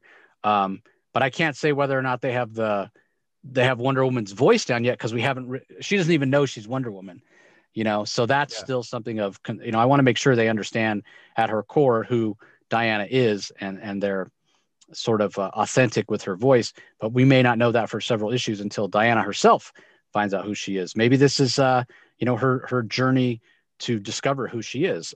In that way, maybe this is their version of what Kelly Sue DeConnick did with Aquaman when he lost, you know, after the events of Drowned Earth, when he supposedly died and, you know, was in some sort of afterlife, trapped on the Isle of Water or whatever it was called, and had to, you know, get his memories back and kind of rediscover him. I mean, it's a classic thing that writers do. They tear a character down so they can build them back up, remind us who they are at the center. So yeah, I thought it was really great. I already mentioned my thoughts on the backup. Anything to say about the backup on your end, Rock? Honestly, the backup, I share your sentiment that it was such a jarring shift in tone and everything. I mean, it's like literally, it's like watching an R-rated horror flick and then jumping to a lighthearted general G-rated comedy or G-rated show. This is very much out of place. These two stories should not be in the same comic book, and that's not an insult to either story. This is actually a nice story. I would happily give this to any young woman wants to read about Wonder Woman, but we have a story with Wonder Woman at the end of her life in Valhalla, taking place ahead of a story of Wonder Woman in her younger years that involves her hopping around on Jumpa the kangaroo, Themyscira, clearly drawn, beautifully drawn. Like I think beautifully drawn for the story it's telling. And my apologies. I'm trying to, or it's the writer Jordi Belair. Okay, art by Paula Ganuccio. I guess it's written by the same writer, which is interesting. It just feels very different. It feels like it shouldn't be in the same comic book. Yep, But again, I don't mind the story. It just feels like it was very hard for me. I was so excited by the time when I was done reading the first one, because I want to know what's happening on Valhalla and what the secret is and who's that mysterious force, and is Wonder Woman can't die again, because the more time she dies in Valhalla, the harder it's going to be for her to escape. And there's and I'm excited about that, and I got that on the brain, and then all of a sudden, to go from that to kangaroo, to a jump of the kangaroo, it just it didn't feel right. But that's not the fault of the story itself, because the story itself was okay. It was just, to me, it's like they're trying to cater to an older Wonder Woman audience and a younger and a decidedly different Wonder Woman audience, all in the same comic. And I don't know, I guess I'm not so much on board for it. I give compliments to Jordi Belair, how she can sort of like jump ship like that she's the same writer that wrote the first story, and then she's writing the second. The first story was Michael W. Conrad and Becky. Becky Cloonan. Cloonan. Sorry. Yeah. Jordi Belair usually does colors. That's colors. Yeah. She's a color artist. Yeah. That's actually interesting, because I thank you for correcting me, because we're always complimenting Jordi Belair on colors, and this is her that makes more sense to me now. Yeah, I mean, this isn't her first comic work. She's got a creator-owned title, I think, and I think she's even written something for DC before in one of the recent anthologies. So it's great to see her getting a chance to write. Because I think she does a good job. The dialogue is good. It's well paced, but it's clearly for young readers. And like you said, it's not at all. These books are not at all intended for the same age range. So they kind of don't belong. Now, hopefully DC, when they go to collect these, they'll be collected separate. And then in that way it can work. Like you can just buy the collected edition for the younger readers. And if you want the, main Wonder Woman story, you can do that as well. So, all right. Well, before we move on to the last book we're going to talk about today, I do want to remind everybody that we did have a bad idea takeover last Sunday on the podcast. So Rocky joined us to talk about ENIAC #1 with Bad Idea, and it's one of our most popular recent episodes. So we must have done something right. So just remind everybody, go check that out. Not a lot of people know about Bad Idea as a publisher, but man, their stories are fantastic. And coming up in just a couple days, on the second episode of the Bad Idea Takeover, we're going to have Dinesh Shamdasani and Warren Simons, the co-CEOs and co-publishers of, or I should say co-CEOs and co-editor-in-chiefs of Bad Idea, talk to us about launch day and what to expect coming up. So be sure and go and check out that episode as well. So on to the last book that we're going to talk about today. It is Batman Urban Legends, the new Batman anthology story. We have four tales in this one. The first is a Red Hood story. It's called Cheer Part 1. Chip Zdarsky writes, Eddie Barrows handles pencils, Eber Ferreira on inks. Marcus Toe does the flashbacks. We have colors by Adriana Lucas and letters by Becca Carey. There's a Harley Quinn and Poison Ivy story called New Roots, written by Stephanie Phillips, art by Laura Braga, colors by Yvonne Placencia, and letters by Darren Bennett. An outsider story called Caretakers, written by Brandon Thomas. Max Dunbar is the artist. Luis Guerrera on colors. Steve Wands on letters. And then we finish up with a Grifter story, part 1 of 5 of The Long Con, written by Matthew Rosenberg, art by Ryan Benjamin, colors by Antonio Fabella, and letters by Seda Temafonte. So I guess we'll go story by story here, Rock, and give our. I just want to clarify: are we? We're not reviewing Justice League? No, Justice League's next week. That's next week. Oh, that's right. Okay. All right. Okay, good. Yeah, Justice League and Nightwing next week. Yep. Okay. Yes, we're going story by story. Do you want me to start off? Yeah, go ahead. Give us your thoughts on the Red Hood story by Zdarsky. Well, first of all, all this talk about DC publishing too much Batman. I think DC's come up with the solution. They've decided to cram all these great Batman stories in one comic book. So they've eliminated make no mistake, people, there's still a lot of Batman stories out there, and it's just crammed into Batman Urban Legends. There's a lot of great stories in Batman Urban Legends. This gets one of my highest recommendations. Batman Urban Legends #1, people, pick it up. First story, Batman Urban Legends by Chip Zardasky, Eddie Burrows and Eber Ferrero on the art, with Marcus Toe doing some of the background or the flashback sequences. I'm impressed with Chip Zardasky here. Now, he normally is somebody who's done a lot of Marvel work. Most people will recognize his Marvel work going back the last few years, and of course his independent work on such titles as Stillwater. Thank you, Stillwater. Yes, that's the one that I've been reading lately, and I'm loving, and I completely forgot. But in any event, I'm impressed. He actually knows his Jason Todd. This was a really good story. This story involves Jason Todd just doing an investigation, trying to get to the heart of a new drug that's going around Gotham City called Cheerdrops. I love that name. Yeah, Cheerdrops. It is. Yeah. It sort of rolls off the tongue, doesn't it? Yeah. It's too bad it's the name of a drug, but it's a good name for a drug. Yeah.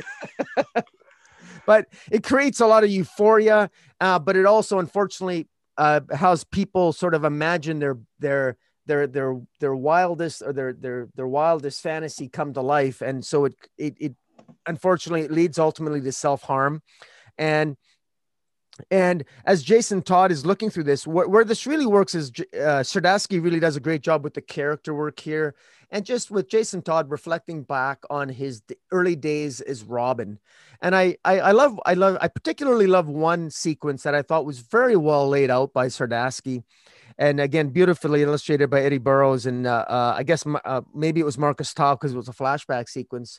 Just how, looking back, Jason Todd, he makes reference to the fact that as Robin, he always dressed in these flamboyant colors, and yet Batman was the one that was dressed up looking fearful.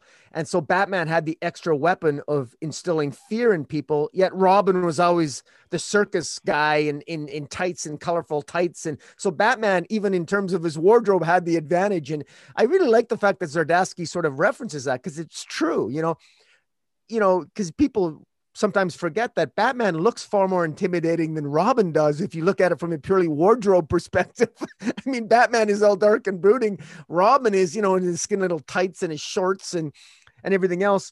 Well, that's what Jason Todd, Jason Todd, he was this flamboyant, colorful character when he was Robin, but he also had a fear in him. And he was inclined to be more aggressive. He had an aggression and an anger in him that Alfred Pennyworth and Batman Bruce Wayne were unable to eliminate from Jason Todd. And that anger that Jason Todd has always defined him. And we even saw that in the Jeff Johns story of Three Jokers.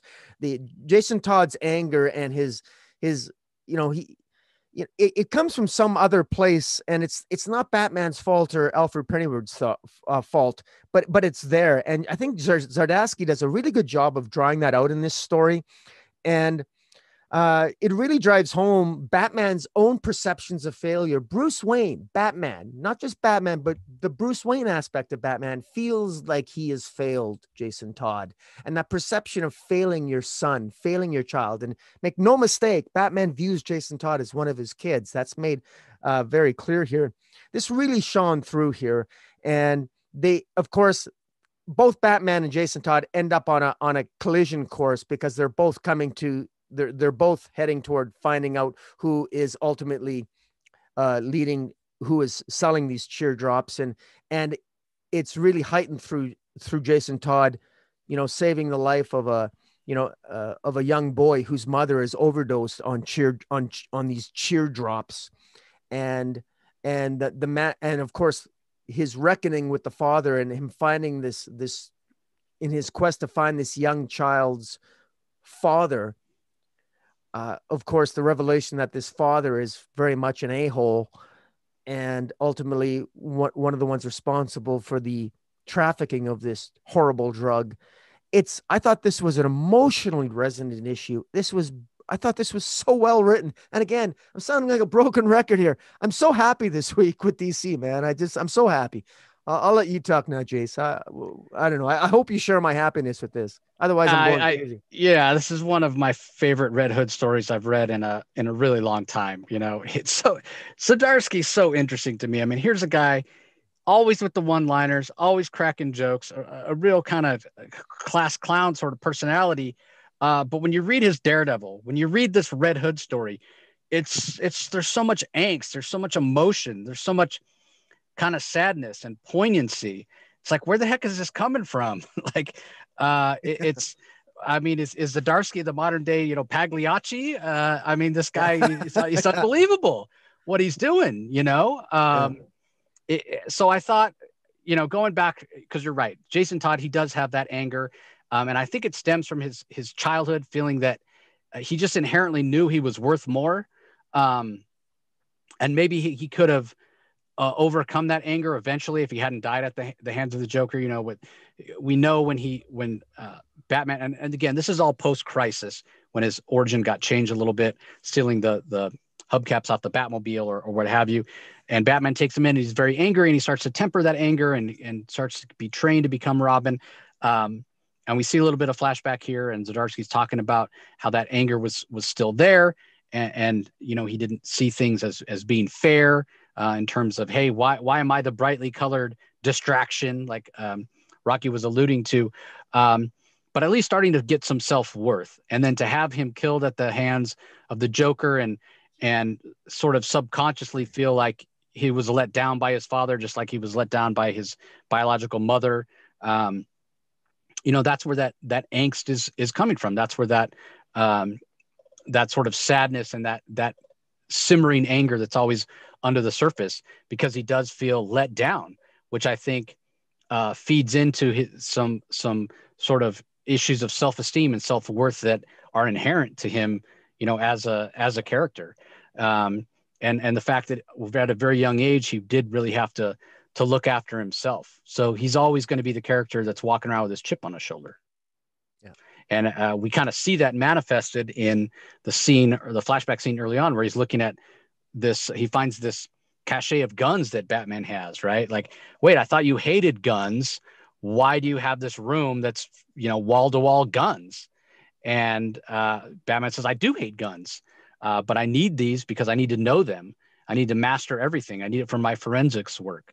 I have to understand how guns work, but these aren't for you, And so, it just puts that thought into Jason's head about things aren't always what they seem. And, then him dying at the hands of the Joker, not even my Batman father, not even my superhero father could save me, and going on to become Red Hood and be self-reliant and never trusting anybody and never letting anybody all the way in. And then, later in the story, when he meets that young boy whose mother has just OD'd on Cheerdrops, he sees himself in that young boy. Couldn't be more clear. And he takes it upon himself. Hey, I don't want this kid to end up like I ended up. I am going to go find his father. And then to find out his father, he's one of the main bad guys behind these Cheerdrops. That's devastating. And even still, Jason Todd's willing to give him the benefit of the doubt. Hey, let me track him down. Let me not assume he's the worst of the worst.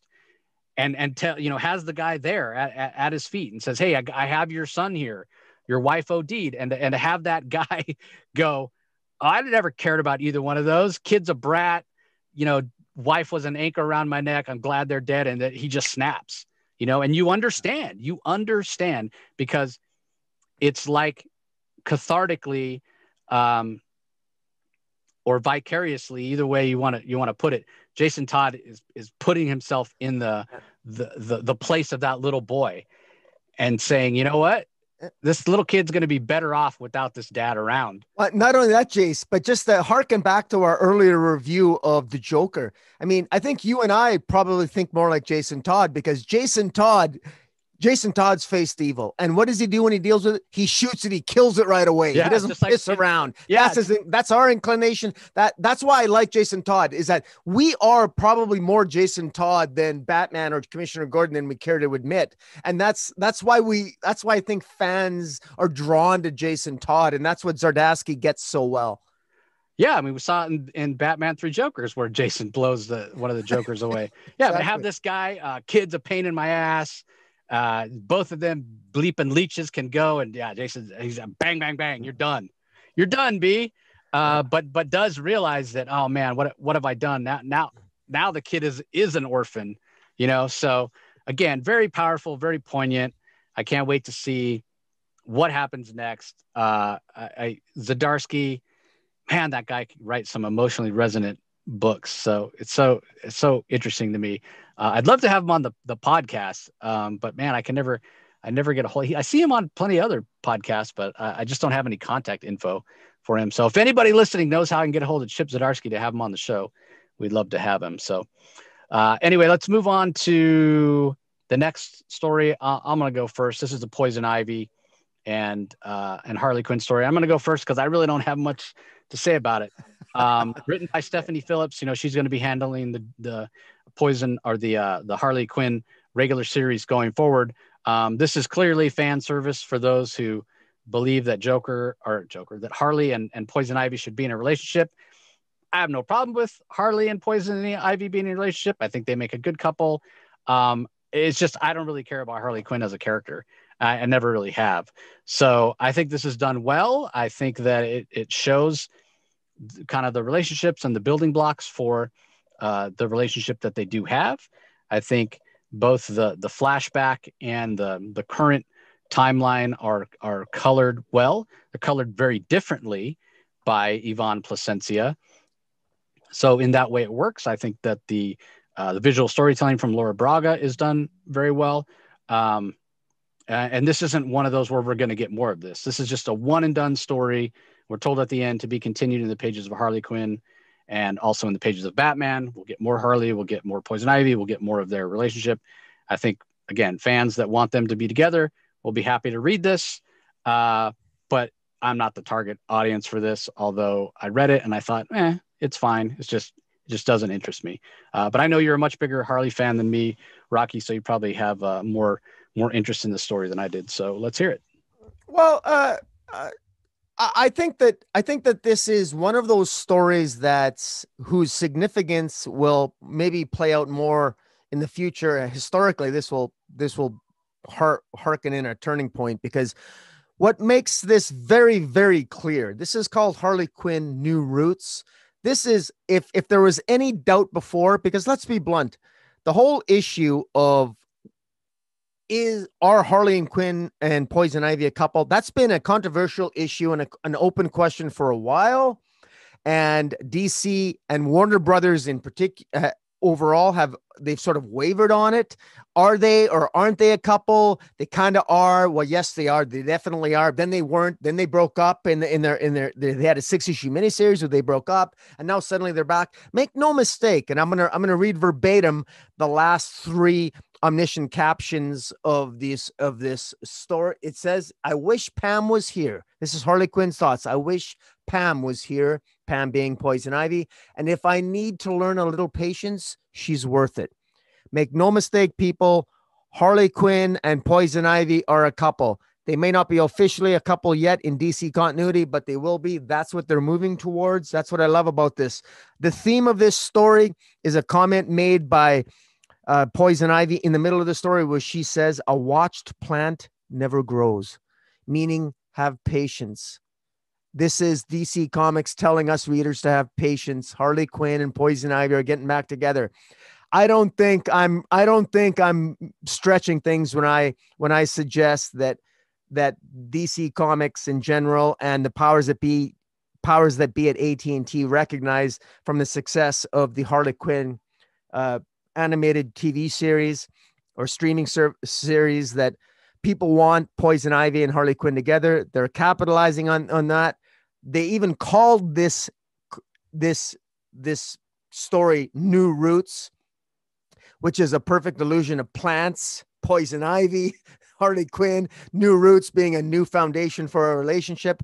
They've asked us in story thematically through to have patience. That's what they're working toward. They told us to wait. It's going to be continued in the pages of Harley Quinn and Batman. In other words, this is something that's going to be organically developed. It's not going to be rushed. It's going to be grown. It's going to be harvested. It's going to be organically developed. This is exactly what Harley fans want. Now, I can't speak obviously for every fan, but look, Harley and Poison Ivy fans, this is what we want. Look, in every way that DC failed in understanding what we want from Jonathan Kent, they're getting right about Harley Quinn and Poison Ivy.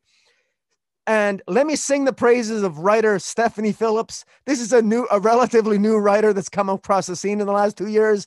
Stephanie Phillips, man, you've done such an amazing job. You've had such a great year. You did a really good job with Future State. I'm so impressed with her. I think she's really captured the mood. She's captured the ambiance of these characters. She has the language of Harley Quinn down. She understands Harley. She understands Poison Ivy. The relationship, the love and affection between these two characters is obvious. It just bleeds off the page. Kudos to artist Laura Braga. I think this is some of her best work to date. Colors by Yvonne Placencia. So well done. And even a shout out to the letterer. Let's show some love to a letterer once in a while. And World Designs again. This is such. I'm so glad. I feel privileged again to be able to review this with you, Jace, because I really enjoyed this. This whole comic book was really, really good. And again, it's a great time to be a Harley and Poison Ivy fan. We got a lot to look forward to. Yeah. All right. Moving on to the next story in the book. It's the Outsider story. Again, written by Brandon Thomas. Max Dunbar handles the line work. Luis Guerrero on colors and Steve Wands on letters. I want to talk about the artist first, Max Dunbar. His art really reminded me of Brett Booth. Maybe not quite as detailed, but in terms of kind of dynamic feel and layouts. I mean, he doesn't do the crazy panel layouts on the page that Booth is known for either. But just in terms of kind of the way his characters look, the action scenes or whatnot. So I thought the line work was done really, really well. It was a really fast-paced story with the Outsiders, and I enjoyed it. It felt like an action movie. Was there a lot of emotionality to it, and was there a lot of weight to it? No. It was much more kind of like eye candy or that kind of thing. But there's potential there. There is potential to explore the relationship between these Outsiders a little bit more, especially between Black Lightning and Metamorpho. They're sort of working on a way to escape out of this prison that they've found themselves trapped in. And the whole premise of the story is Katana being chased by some previous enemies of hers, and the rest of the Outsiders trying to, have her back, basically. So this was kind of the shortest story in the book. Just a lot of action. We don't know a lot about exactly what's going on yet, but I thought it was entertaining, and I thought the high point of it was the artwork and the colors that really helped bring that kind of dynamic, fast-paced feel to the story. So, what'd you think of this one, Rocky? I thought this was my my least favorite of the entire issue, Batman of this Batman Urban Legends #1 that we are reviewing. This Outsiders story is the least interesting to me, and I thought it was serviceable. I would call it serviceable, and I was disappointed with this. I was disappointed with this because I recognize the bad guys in this story from being in Future State. We never got a lot of information about them in Future State, and I actually think that the writer, Brandon Thomas, who I normally love, who impressed me with Future State, I think he assumes a little bit too much. I think he forgets that this takes place in the present, and we're supposed to be introduced to these new villains. I've got no idea what's going on here. We start off there. We know that Black Lightning, bear in mind that we know from Future State that Black Lightning at some point becomes the living embodiment of lightning. And he actually ends up trapped in the sword of he gets up trapped up in the sword that's actually wielded by the signal. And so I'm a little bit, I don't know what's going on here. I know that it starts off in the present where they're apparently in prison, and then it is a flashback to Japan where they end up ultimately being chased by the bad guys and then captured. And then at the end, there's a lot of rapport between Jefferson, Black Lightning, and Katana, Tatsu. But at the end, and there's Metamorpho here, and there's some sort of interaction, but there's, this didn't draw me in. I thought this could have been better myself. I was a little bit disappointed. This seems to be, I don't know. Future State had me sort of excited in terms of, I want to know how Black Lightning ends up becoming the living embodiment and Lightning trapped in the sword, so to speak, that is, the Katana had the sword that usually would have the souls of the people she killed in it. We know from Future State that Black Lightning ends up being the embodiment of Lightning trapped in the sword, or being part of the sword that is Katana's, that ends up being wielded by the signal. This here doesn't really, it seems a little bit more, I guess, I thought I was a little bit confused by it, and maybe that was just me, but I thought it could be better. But overall, I have enough faith in Brandon Thomas that the story will definitely come through. Max Dunbar on the art was, I thought it was serviceable. I thought it was okay, but overall, this was my least favorite story in the entire comic. Yeah, I mean, I don't disagree with you that we don't have any idea what's going on. The other thing about it that I think I mentioned it when I did the credits initially, but I'll mention it again. It's worth mentioning. This is part 1 of 3, as opposed to some of the other stories, part 1 of 6, part 1 of 5. So not only do we have no idea what's going on, he only has 2 more chapters to explain to us what's going on. If they're the same length as this one, I don't know how he possibly explains anything. Because it's just kind of, here's a bunch of action, here's a bunch of bad guys fighting against the outsiders, and Black Lightning is trapped in a prison that turns out to be Metamorpho himself, and things are going to happen. That's basically what we're told. So how it all plays out, I don't know. I guess we'll wait and see. Anyway, let's move on to the last story in the book. It's the Grifter story by Matthew Rosenberg, with art by Ryan Benjamin, colors by Antonio Fabella Jr., letters by Sayeda Temofonte. What's your take on Grifter in Rosenberg's hands? I mean, we saw him tell a 2-part story in Future State. Now we're getting more of Rosenberg and Grifter. I'll be blunt. I want Grifter to have his own series, and I want it written by Matthew Rosenberg. I laughed. I think all of us, those of us who read comic books, know exactly what I'm talking about when I'm about to say the one thing here that we've all experienced from time to time. And it's rare to be able to read a comic book openly and then suddenly burst out laughing, and I have to look away from the comic because I'm too busy adjusting my head because I'm flipping my head up because I'm laughing in humor, and I'm so happy, and it's hilarious. There are at least 3 scenes in this in this story where I'm openly laughing out loud. The confrontation between Grifter and Batman is hilarious. Grifter's sense of humor is hilarious. His conversations with Lucius Fox are funny. This has humor. This has huge stakes in it.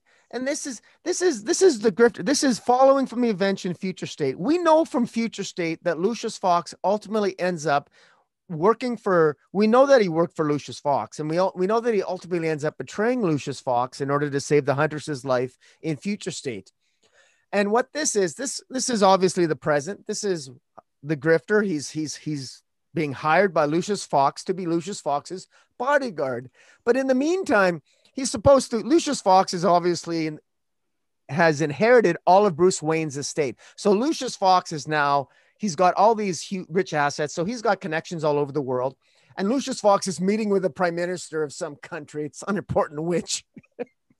and leave it to Grifter to screw up a perfectly good meeting with the prime minister and ends up actually, ends up in an altercation with the prime minister and thinking he's protecting Lucius Fox. He ends up, dousing the prime minister in a swimming pool.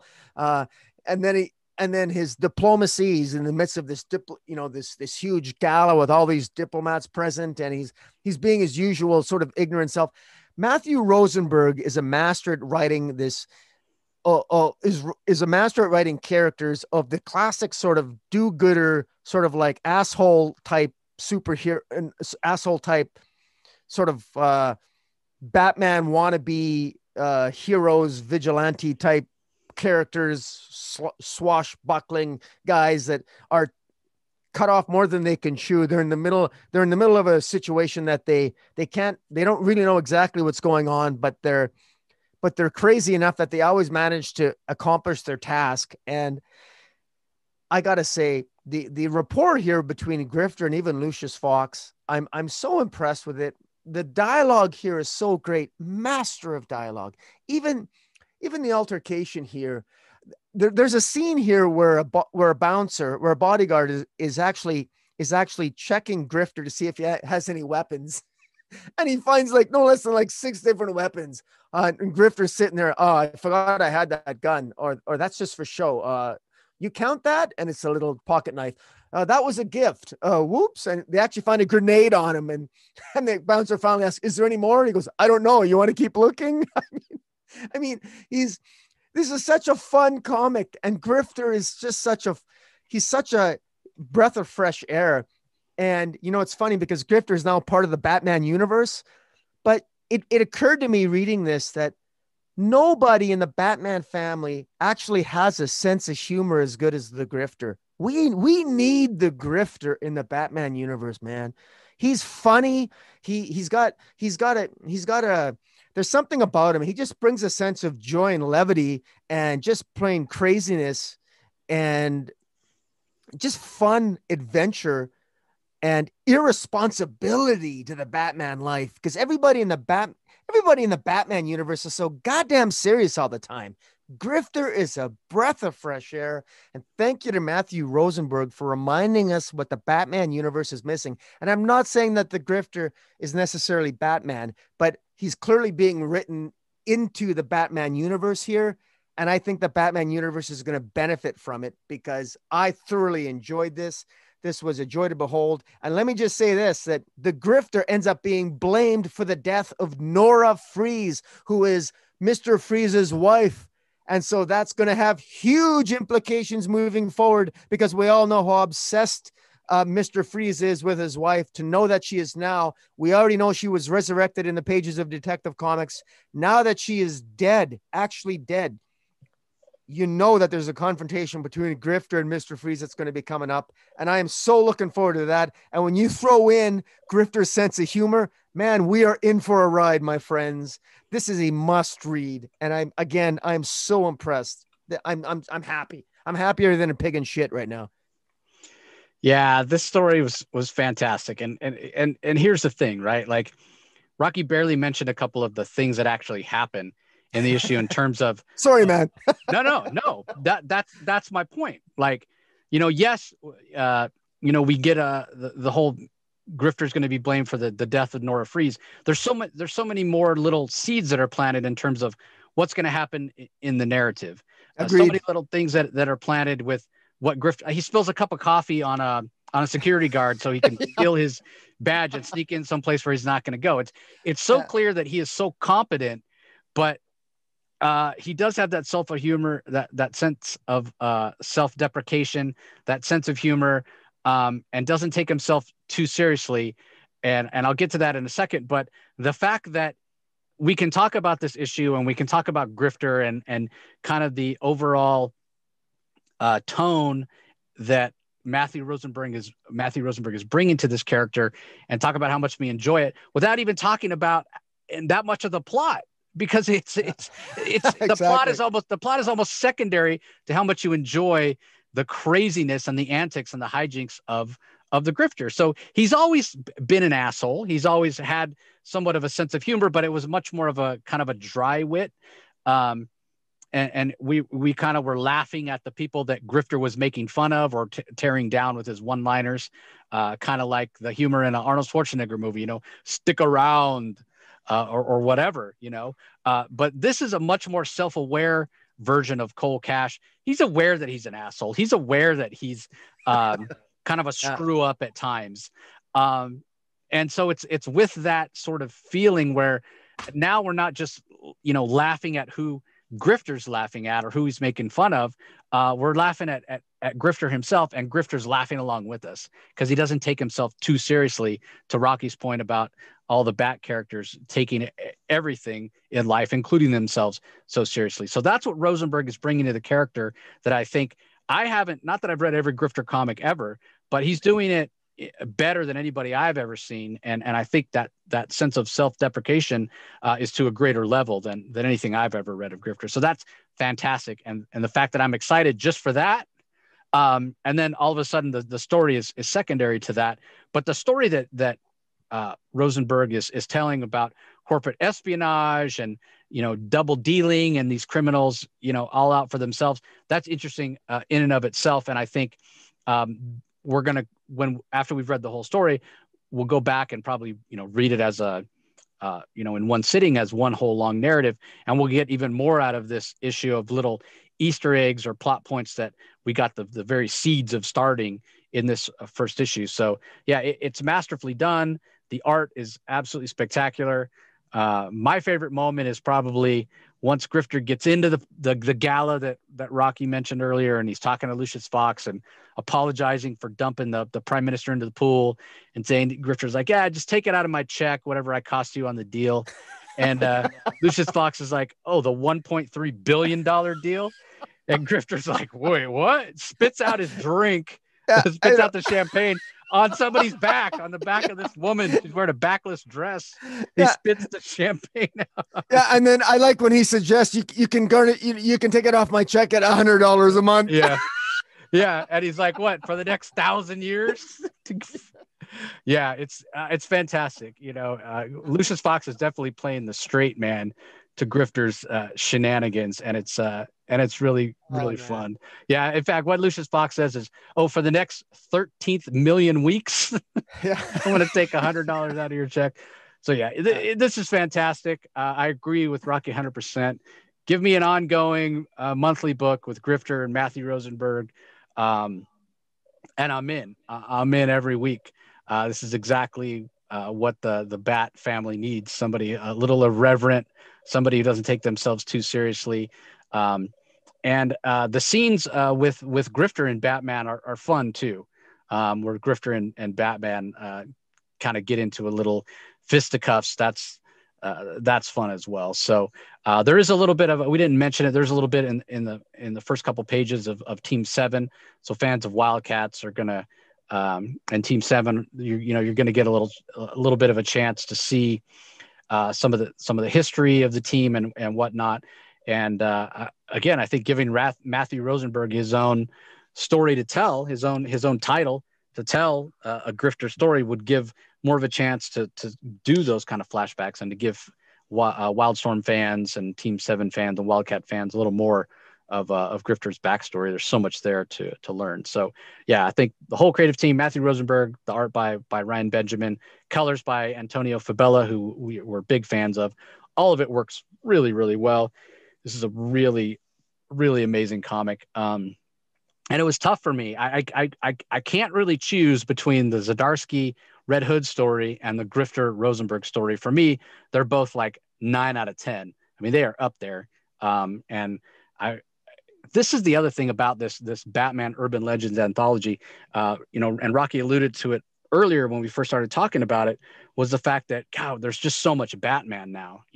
Some people would say too much, but Batman's the engine that drives DC. He's the one that pays the bills and keeps the lights on. So it's perfectly understandable.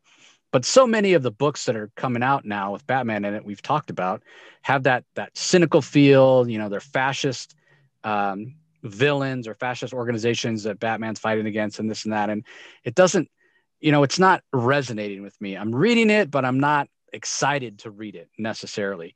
This anthology brings back the feel of Batman that I like, the feel of Batman that I remember from the late 80s and early 90s, where everything isn't dark and gritty all the time, where it can be fun and it can be interesting. And more so than any Bat book I've read in recent memory, this anthology kind of gives that classic Batman feel. Last time I felt like this classic timeless Batman feel was when I read the first story arc in Detective that Peter J. Tomasi and Brad Walker did, where it's sort of a timeless story of Batman that could fit in any particular era. That's the feeling I got when I read this anthology. So yeah, I thought it was absolutely fantastic. And I've never been that big of a Grifter fan or a Red Hood fan for that matter. And these stories were both absolutely amazing. I loved it. So any last thoughts on this issue, Rock? Yeah, just the fact that the highest compliment that I can give this Batman Urban Legends compilation, this comic book, is that with the exception of the Outsiders story, which I thought was largely forgettable, is that the other stories could be their own individual comic books that I would have actually purchased, and I think are worth more than a lot of the comic books currently on the stands. And so just even if I exclude the Outsiders comic, this is a comic book worth getting despite its price tag. This has a pretty big price tag. Batman Urban Legends, I think. Can you help me out? What is it? A $6.99? Yeah, I think it is $6.99. American? Yeah, I think so. But it's worth it. It is actually worth it. And my only downside is that it's frustrating to me, and this is not something I don't have a solution to it, but it's an ongoing problem, is that quite frankly, if we have to sneak in a fantastic Grifter storyline into a Batman Urban Legends comic book so people take notice of Grifter and Matthew Rosenberg's talents, so be it. And Chip Zardasky's talents, so be it. I mean, I'm just saying I'm impressed. And again, Stephanie Phillips, kudos to you as well. And even Brandon Peterson, which is a great up and coming writer. I think he has to work. Pardon me? Brandon Thomas. Thank you. Sorry. Yeah. Brandon Thomas. Kudos to all of you. I think this was probably certainly one of the best comic books of the week, and I highly recommend it. Despite the price tag, guys, it's worth the money. Pick up Batman Urban Legends #1. Yep, I agree. In addition to the books that we talked about, Sweet Tooth, The Return #5 is also out this week from DC, as well as American Vampire 1976 #6, #6 of 8 for that, the final chapter of Scott Snyder and Raphael Albuquerque's American Vampire universe at DC. So that's going to do it for this episode. I'll remind you guys once again that there is another issue, or another episode rather, of the Comic Source coming out today. That's audio only, talking about some more DC books: Shazam #4, Freedom Fighters #4, Justice League #21, Hawkman #11. Don't forget that Rocky recently joined us as well for the Bad Idea Takeover to talk about ENIAC #1. There's a book that is definitely worth your time. And even if you didn't get a first print, not first print is open order at any Bad Idea retailer. You can get it for cover price. So please don't go out on eBay and spend more than cover price on that book, because just tell your retailer, order the current printing for you, and they have to sell it to you for cover price. And a reminder that Dinesh and Warren will be on to talk more Bad Idea this coming Sunday. So anything you want to plug that you have coming up, Rocky? Well, no, I'll be, I do the YouTube version of this podcast in conjunction with you. So if people, for those people, I absolutely encourage, Jace, I know that you have a fantastic podcast. You do a great job. I encourage people to go to Comic Source. Jace, you're a workaholic, my friend. I don't know how you do it, but I got to tell you guys listening, Jace does an amazing job between his interviews. He doesn't just do comic book reviews with me, but with a whole slew of other people and professionals and creators in the industry. It's great. There's so much. Subscribe to him if you can on the podcast, on any place that does podcasts. You can get a hold of Comic Source. Do it. It's well worth your time. You don't have to listen to everything because you have a wide range of options. I will be doing the YouTube version of this podcast in conjunction with Comic Source. That's on my channel at Comic Boom ! On YouTube. You can follow me on Twitter at Metropolis40. And Jace, once again, thank you for having me, my friend. Yeah, and I'll also let me plug something for you then, Rock. So recently, Rocky did this awesome version of kind of, hey, look what I found in my collection on his channel. And again, go to YouTube, look for Comic Boom with an exclamation point, and subscribe. And if you're not familiar with him, start with that episode, man. That one was so fun. So you went to your storage unit and just pulled out a box of comics that have been stored there for a while. Is that what went down? And just went through and started, hey, look, this is worth money now. That's worth money now. I was jealous. Yeah, no, I do. At the risk of sounding, I think I really do feel like I think Jason, I think you and I are both kindred spirits, that we love the industry so much. We love reviewing comic books and talking about other creators and what they do. But as comic collectors, we actually do have, I think we have a lot in our own personal collections. And and the truth is I have quite a nice personal collection, and I'm not a speculator per se. In other words, I do have I have a secret identity. It's not really secret, but I do actually have a job where I pay my mortgage through. And so I don't make my money buying and selling comic books, but I do own a lot of comic books. And a lot of them are key collectors. And now lately, over the last few years, because of the pandemic, I have been astonished to realize just how many people really seem to want to buy. And I'd be lying if I said I wasn't contemplating selling a large part of my collection, just because I think, frankly, with all due respect to speculators, the money is better spent in an investment than in the comic book itself. But that's a topic for another day. But maybe one day you and I will talk about comic book speculation and our own personal collections. But yeah, I did. Yeah, I got a whole bunch of slew of boxes that I'll be doing random videos on comics I have in my collection. I just generally find them to be boring conversation, but there's so many YouTube videos that get so many views on. People seem to be interested in people just showing their comic books on a video screen. It's like, oh, okay, if you really want to know, this is what I own. Okay, there you go. I guess it is what it is. Yeah, that would be a great topic. So everybody, either on the YouTube channel, on Rocky's channel, leave comment below. Let us know if you want us to do a special spotlight on speculation, or hit me up on Twitter at the Comic Source, or Instagram, or email, or any of that stuff. Just do a search for the Comic Source. You'll find me. Reach out through social media. Let us know if you'd be interested in us doing kind of a spotlight on speculating. So anyway, I think we've rambled on long enough. I echo Rocky's sentiments. This was a great week for DC. Gives me hope that it's not going to be all bad going forward. And we didn't necessarily think it would be, but it's nice to see them actually proving it, right? So again, thanks for listening, everybody. Be sure you go to Comic Boob ! On YouTube and subscribe, or look for the Comic Source on your favorite podcast platform and listen to us there. So once again, we want to thank everybody for listening, and we'll talk to you next time.